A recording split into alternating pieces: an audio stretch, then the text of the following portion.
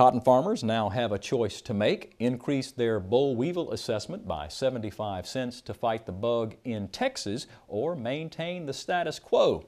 At a joint meeting of the Louisiana Farm Bureau's Cotton Advisory Committee and the Louisiana Cotton and Grain Producers Association, farmers heard about a national boll weevil eradication program from the National Cotton Council.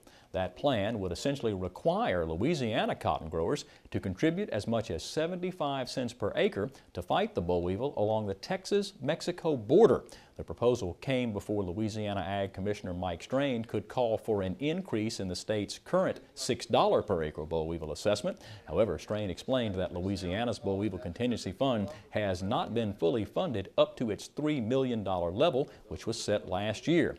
Accordingly, both the Louisiana Farm Bureau's Cotton Advisory Committee and the state's Cotton and Grain Producers Association agreed to seek farmer input to increase the current assessment by 75 cents per acre in order to fund both the National Boll Weevil Eradication Fund and Louisiana's Weevil Contingency Fund.